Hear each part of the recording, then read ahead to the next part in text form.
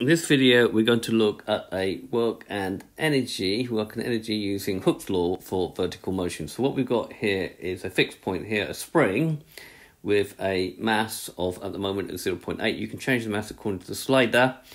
The natural length of the spring is actually 2, so it's actually been pulled a further 0.39 meters.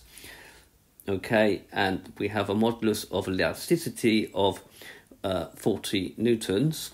Okay, and if we release the particle, we will see what happens, hopefully. Okay, not much, so let's make the extension a little bit more. So let's just stop it and reset it. So let's make the initial extension a little bit more, something like, there you go, 0.9. Okay, if we release the particle, then we get that the spring will oscillate from go up to a highest position and then back down to a lowest position. Now you can calculate these by using all this maths here. Okay, and what I'd advise you to do is go to the GeoGebra app in the link of the video. But basically, we've got to look at the increase in potential energy. Okay, the particles will rise a distance of 0.92 minus x. Okay, the stored energy of the spring will be lambda over 2 LOX squared, which gives you that value. The initial stored energy will be that, which is 0.92 times 10 times 0.92 squared. The decrease in stored energy will be 10 times the 0.92 squared minus x. The initial kinetic energy is 0. The increase in kinetic energy will be a half times 0.8 times v squared minus 0, which gives 0.4 v squared.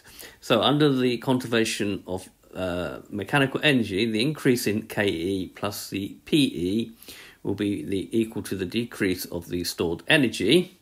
So therefore 0.4 v squared plus 0.8 g times 0.92 minus x will be equal to 10 times 0.92 squared minus x squared. If we rearrange that, we get that v is that, and v squared is that, and v will be equal to that. But at the greatest height, at this point here, the velocity will be equal to 0.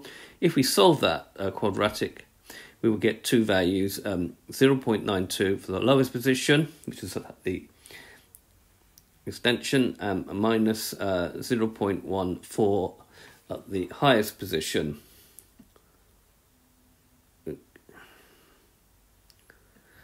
Okay, and then at the highest point the spring has is going to be 2 times that, which is 1.2 minus the highest position, because it's negative because it's below this distance here, and that tells me how far the spring will go up.